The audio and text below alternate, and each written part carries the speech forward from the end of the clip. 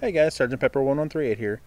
I thought I'd make a video on this Acoustic Control 126 bass combo amp. I saw another user recently by the name of Radcam69. Just thought I'd make a little video here. This has been in my family for quite a long time, actually. It was my grandpa's, and I think I remember him playing on it ages ago in the 80s even. But when he died, I acquired it because no one in my family but me really plays anything. And I've always wanted to learn to play bass. I'm kind of like my grandpa in that respect, to where I just kind of tinker, and I may not be the most proficient player of an instrument, but I like to tinker around with it and figure things out by myself. But anyways, took this in a few months ago to a notable repair guy around here. I had to drive like 50 miles or more, about 60 miles to get to him, but it was worth it in the end. He did a great job, and it sounds fantastic. As you can see, for 1977, it's in amazingly good shape. These they still have the center click and everything. Everything works flawlessly.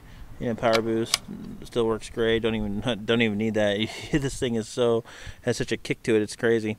But I plan on cleaning those up. This is like the only, this and around back where the other ones are at is the only like amount of rust that's notable on this whole thing. And the Tolex is in really nice condition. It's really just, there's not a tear in it, which is nice, especially since it's a pretty nice amp.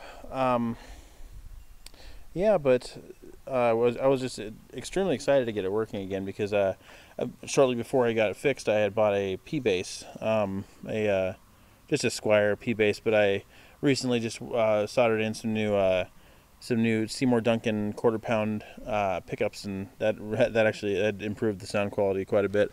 But yeah, and all the knobs, they function perfectly. Let's see here, and this has has an odd kind of, it's not Velcro, but it is. It does the same thing as Velcro, but it's not Velcro. I've never seen it before, only on this thing. But it's, I believe, the original woofer in it, so it doesn't have any problems as far as I know. But the guy did a great job. He had to replace all the capacitors and some transistors and a couple other things in it because it was pretty toasted.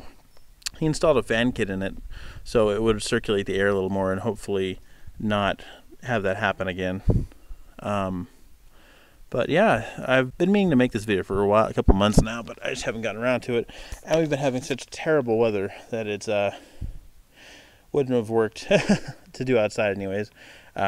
Finally, we have at least a semi-sunny day. It's kind of behind some clouds right now, but we were having some major downpour and all that good stuff, so we are thankful for the for the break from all of the terrible weather.